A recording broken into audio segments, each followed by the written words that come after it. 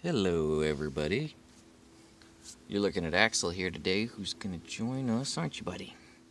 He is joining us for the unboxing of the new Xenogears Bring Arts. This one is of Elly from Xenogears, Elehayym Van Houten. So, before we dig in, we're going to take a look at the box art. It's got the little synopsis from the beginning of the game. Some nice artwork and pictures on the back here. I really like the artwork there of her with the X embossed over it. Pretty simple, just the Bring Arts on the top and the bottom. And then we're going to grab our Kitty Katana of unboxing, +1. And we're going to cut her out of this cardboard prison. So the Bring Arts are actually very well known for being very poseable. And if you guys have seen my video of Faye here, we've got the Faye Fong Wong. He is actually from the Bring Arts, and if you guys watch the video on that, well, then you already know what kind of poses you can expect. But we'll do a little bit of posing at the end of this as well. So I think there might be some tape. No, there wasn't. There wasn't for Faye. Oh. I do appreciate that. Tape is my mortal enemy. All right. So in this part here, we're gonna have Elly, her entire figure. She's got the revolver from the beginning. She's also got her her iconic cane. She got several different hands. We've got another head, and over here we've got her stand. We'll go ahead and get the stand out first. The Bring Arts boxing is very clean, very nice and easy to work with. There's not a bunch of wasted tape. However, if you're like me and you don't have very good fingernails, unfortunately you're gonna have a little bit of a pain getting some of this stuff out because they just molded the plastic on these to grip the parts.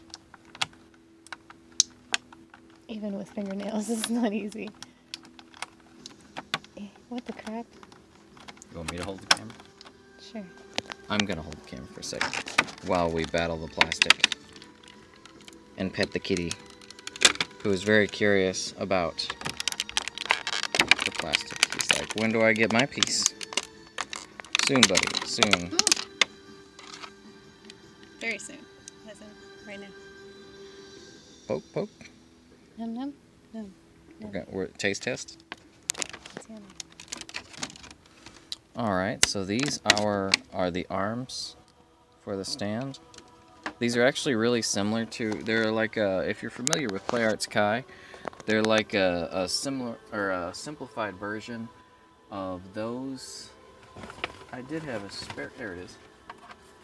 So here's what you get with a typical Play Arts Kai. You get one of the big stands. You can actually move these and adjust them however you like.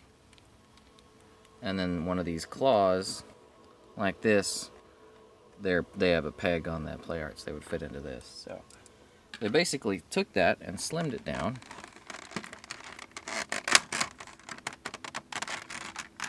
Go ahead and get Elly out of her plastic coffin.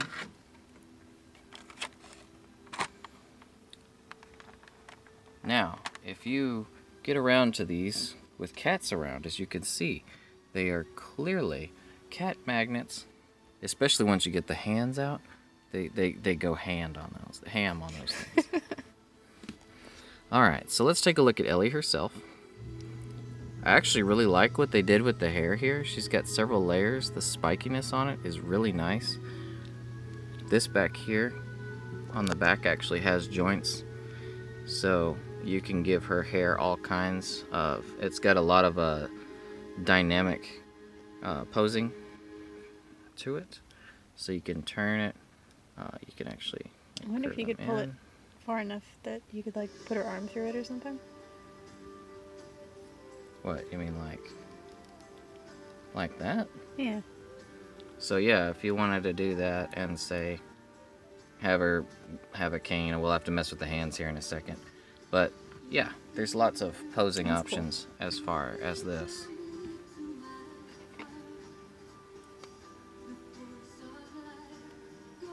Music's going a little ham. Alrighty. So for articulation, you've got at the shoulders, goes outward, also comes upward. So you've got a full 360-degree range.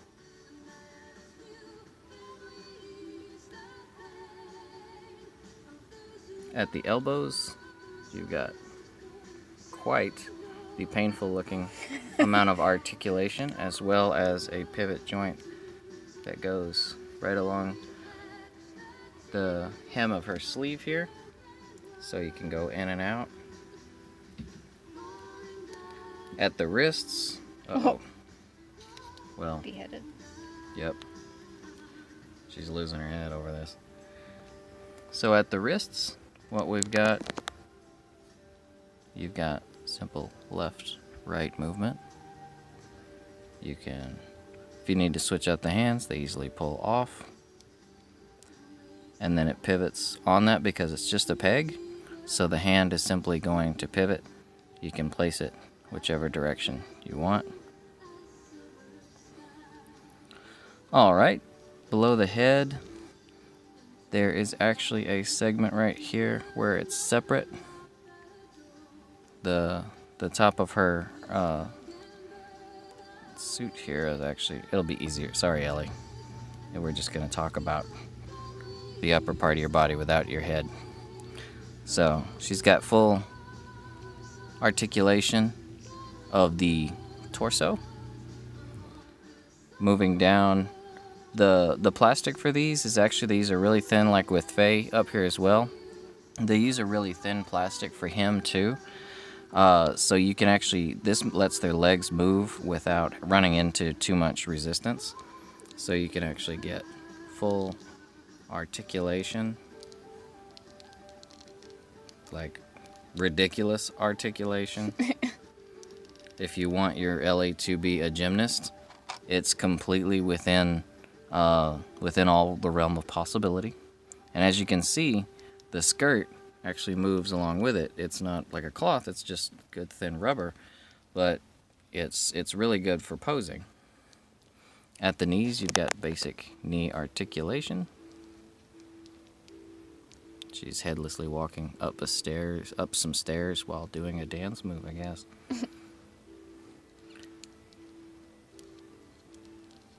And then once we get down to the legs, the ankles here, so this, the cuff of her boot is actually separate from the leg and the foot. So you can move. You can turn it to the correct direction of the foot. Yep, so if you move this over here, boom. Oh. If you move it over this way, boom. Oh. If you want to make it so she's completely impossible, then boom. You never know. Just got to take a step back. And poor Ellie. She's starting to look like Rem from RA0 at a certain point. So the boots actually do go up, sideways, so she can do some fun dance moves. So we're gonna go ahead and toss on her angry face now. Well, actually, while we got this, we can take a look at what goes into the head. If you want, you can make believe she's some. One of these heads you can attach. I mean, you could try, but there, she's like some kind of twisted bird. She could just mill about on her own. So she can ask you for money or whatever. Now she looks like a Nopon from Xenoblade. Oh, yeah. See, she's like, it's like Ricky or Tora. Meh. Okay, we're gonna stop that now. Let's go ahead and throw her angry face on. So there's a bit of a, looks like, well, actually that'll help because there's a pivot point here for her neck. You can actually move this just a little bit. So we're going to go ahead and attach her hair again. And the other one's going to fall off. I guess she's feeling stressed. Her hair's falling out. Left and right. Alright, now that we've got her hair back on, let's put her head on. And as far as the hair, if you don't like the way it's like this, you can always switch this one with this one. You can flip them over. Looks like they're pretty similar molds. I think they are the exact same molds, so the hair is the exact same. It doesn't look like they used different molds for these than these. Yeah. So it'd be kind of cool though if they did. You'd have a few different types of hair. Send them a letter. All right, moving on. Let's get to her armaments. Even though she's not rocking the hands to wield them just yet. We have her revolver. What's the best flavor of ramen? Gun! I don't even know if anyone's going to get that reference. Maybe. You never know. Good amount of detail. Try to get my fat fingers out of the picture as much as possible. It's not doing it. It does. The camera doesn't acknowledge the cane. I think you gotta like put it in your flat hand and then. My fat hand? What? So here are the hands. We've got her jazz hands. We've got a couple of I'm gonna kick your ass hands. These are where the weapons are gonna go. So let's go ahead and I'm pretty sure she was a righty. So we're gonna pop that right in there. She's got her angry face, so she needs gun.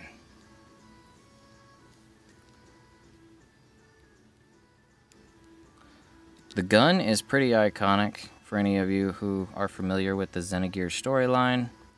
It's actually a really cool, loving detail that's in there.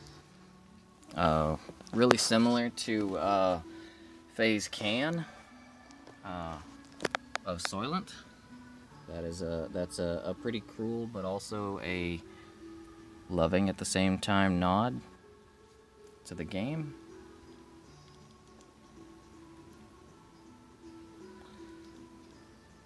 So you can let's see how well she stands on her own. If she does, she should. These are actually pretty good figures about it. Let's throw her on the stand.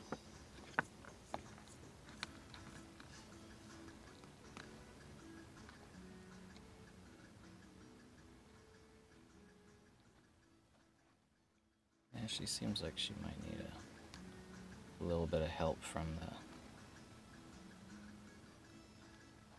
the... She's the wobbly. It's mostly her hair.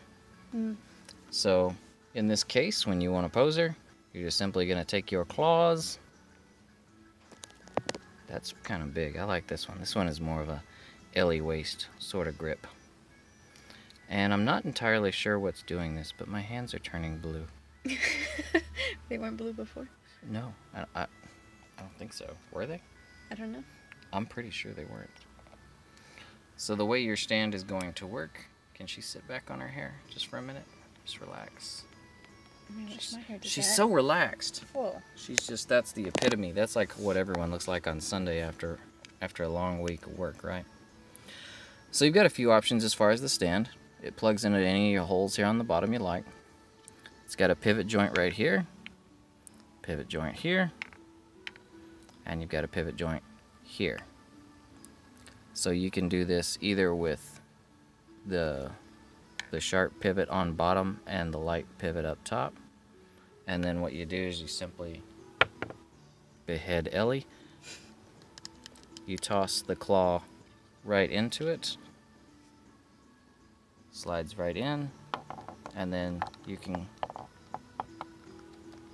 pose her however you like.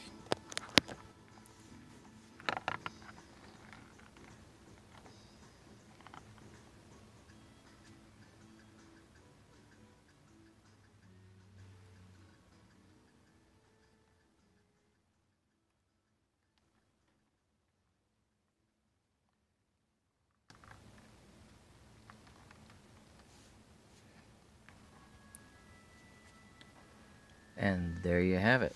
So these stands are actually quite stable. You could really throw, you can throw them on here and they'll pretty much stay. The reason I do it, I know a lot of folks like to do these straight on the hips. The reason I like to have it at an angle is because it grips them more tightly. If this were straight up and around her, there'd be a little give around the waist. So when you move it around, she would be kind of slipping and falling over. I like to do the angle simply because it makes it nice and sturdy. It holds it on there very tight. I mean, you can be pretty confident with how sturdy it's on there while it's at an angle. So while we are on the topic of poses, we're going to play with a few of them. We're going to grab Faye real quick. And here we have probably what's going to end up being the best pose out of all of them. I don't know why I did it first, but here we go. So I'm pretty sure anyone can guess where this is coming from. This is to show Faye working with Elly, or rather, I don't know, I think it has a little bit of meaning to it considering this is Solaris. And then after you find the truth, sometimes that's a paddling. Bad Faye. There's also Kitty Rider, Elly. Oh. Oh. She recovers fine. We'll just set her right here so she can think about it. Oh God! And if you got any other figures lying around, this is completely canonical. And to scale. Reese's was being a little bit difficult to mount she was being a difficult mount, so we went with something. Seems like she's a more successful dragon rider than she's a cat rider. Yeah. She goes nice and chill with the Rathian. We also had to do something a bit majestic considering this is Elly. Go with a little bit of floating action. Make her seem downright angelic. Well guys, at the end of the day, you just want to be sure that you put your angry faces behind you. Makeup. Grab a can of some good food. And be happy. And what better way to do that than adopting a cat? So guys, hope this helped out with making your decision as far as whether or not you want to get one of these Bring Arts figures. I honestly think they are really awesome, really fun to play with, obviously. I'm going to have a lot of fun putting these guys together and doing all sorts of stuff with them. I really can't wait till Welltall gets here. He's coming as well. That's going to be fantastic. As you can see here, these actually do stand up to a pretty good weight test. She is completely holding Faye. There's only one